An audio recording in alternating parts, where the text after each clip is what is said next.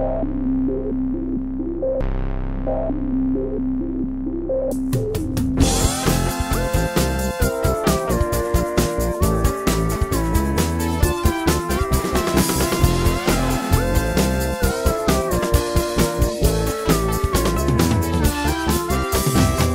we're going to talk about the sample and hold mixer. The sample and hold mixer. In the previous videos, I've stated that this is a terrible name for it. But I mean, I'm not sure what name would be the appropriate name for it because it actually is serving a multitude of purposes. It is essentially the low frequency oscillator, which is a really simple part of this synthesizer. Unlike some other synthesizers, this LFO is really simple. It just has basically a sine wave and a square wave and a speed. However, they give you the opportunity with the sample and hold mixer to make it into a more complex modulation by sort of combining it weirdly with the sample and hold. It gets very confusing. And because of the label, I think people have sort of missed out that there's a treasure trove of functionality that's kind of hidden here in this weird sort of not clearly defined and extremely unique functionality. Okay, so let's dive in. Some of this we've talked about before. We're going to talk about it again. That's just what's going to happen. Here we go. Right now, oscillator 2 is being modulated by the sample and hold. Here's the sample and hold. It is controlled by the LFO frequency. It looks at a noise waveform, which is completely random. It looks at that random waveform, and the clock of the LFO frequency tells it when to take a voltage sample. And it does, and then it holds that voltage. So when we have that applied to the second oscillator, that means it's going to hold a frequency. So it sounds like this.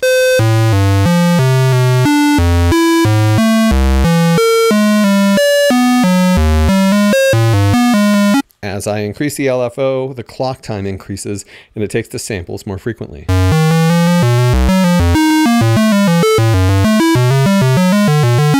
And that's cool. And we're all very used to that computer noise. As it is directed to frequency, we get the standard 1960s computer noise, which all of us love.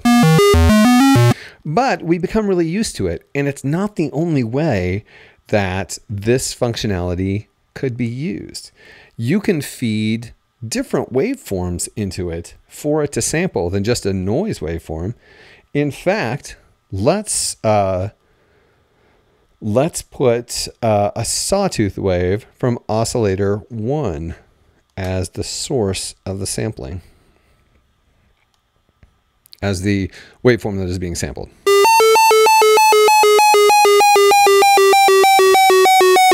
Okay, that just kind of sounds like a just like a square wave. But here, let's slow it down and see what happens.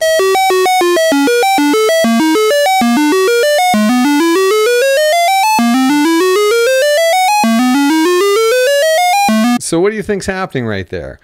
If the sample and hold is sampling a voltage at metric points defined by the LFO frequency, basically what we're hearing right there is it's mapping out the shape of the sawtooth wave, the low frequency sawtooth wave that's happening in oscillator 1.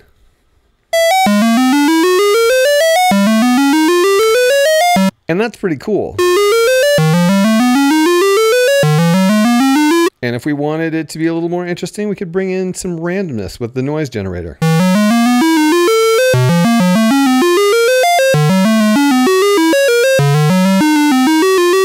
So you're not just limited to the standard sample and hold random computery thing.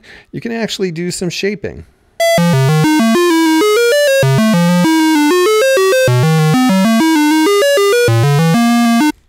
Another thing you can do is you can come over to keyboard trig. And now the LFO is no longer in charge of the timing for the sampling. You are now in charge of it. Every time you press a key, it's going to take a sample of the voltage present in, right now, voltage control oscillator 1 sawtooth wave and the noise source mixed.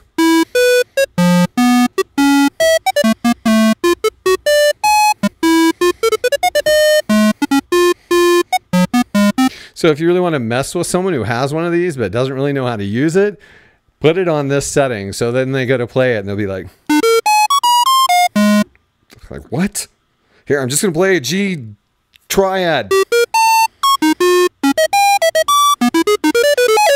It'll drive them crazy. Don't tell them I told you. Everyone will come after me.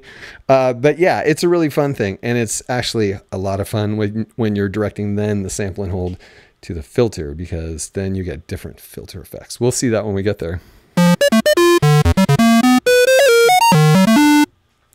Something we have not spoken of yet, well, also, we could switch VCO1 to square wave, and that's much more interesting when we're in the audio range, because as a sample and hold source, you're just sampling one voltage, and then another voltage, and then another voltage, and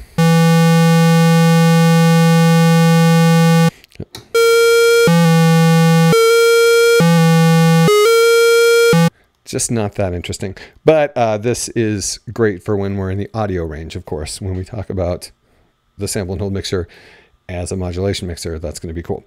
Okay, something we haven't spoken of is output lag. Okay, so we're back to the 1960s computer noise. It's very choppy, very metric. It's because our clock is a clock, and it's sampling at a clock rate. But we can, through the output lag, actually apply what is essentially portamento to these changes. The output lag, like the portamento, resists quick changes. And the more you turn it on, the less it will allow changes to be quick. So it rounds off the corners of your very metric, blocky wave shape.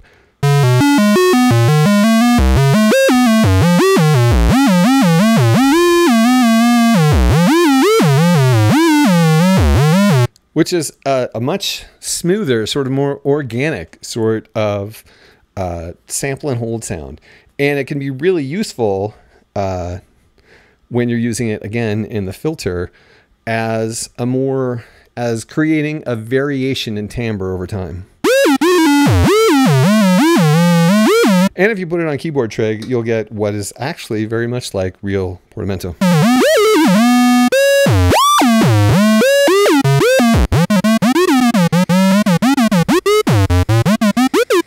That'll really mess with someone if you do that to them. Okay. And so then if we go over to oscillator 2 and we bring up the sample and hold mixer, as we learned when we were looking at oscillator 2, now what is happening is we're no longer using the sample and hold. It's not really mixing sample and hold. Right now, it's just taking these wave shape sources and applying them to the frequency of oscillator 2.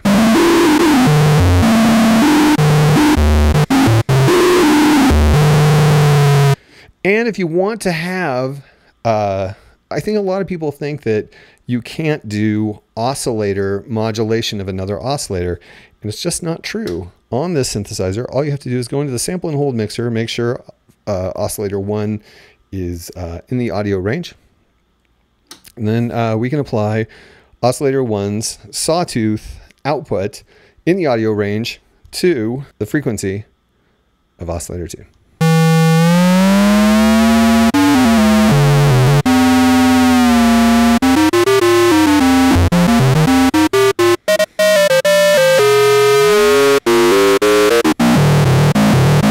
And if you want to back that off so it's not all crazy, and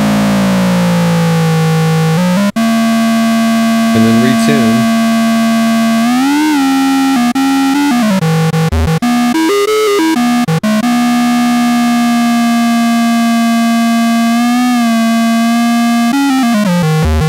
You can add some saturation to your oscillator, which is one of the tricks that people always used in the Mini Moog, was using that third oscillator to modulate the first two oscillators in the audio range.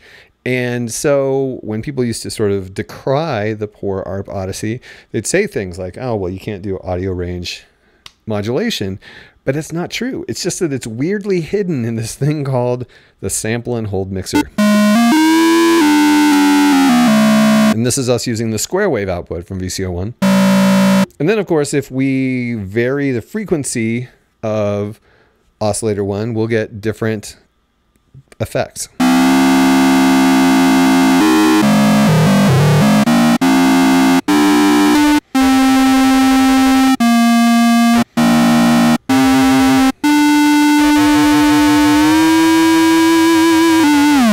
And you're going to have to retune oscillator 2 because some of these modulations will mess with its frequency.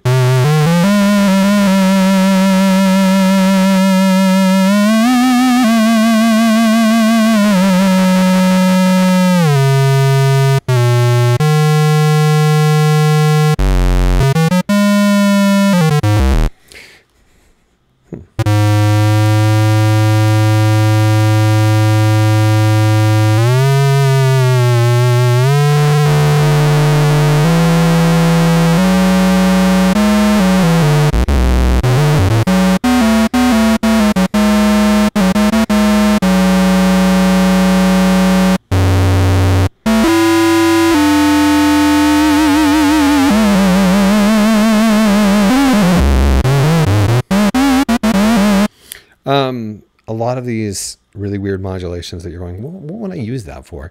Their usage becomes more apparent if you're like mixing and matching and going all over the board. And it really makes for some really organic, complex, almost acoustic in nature sounds.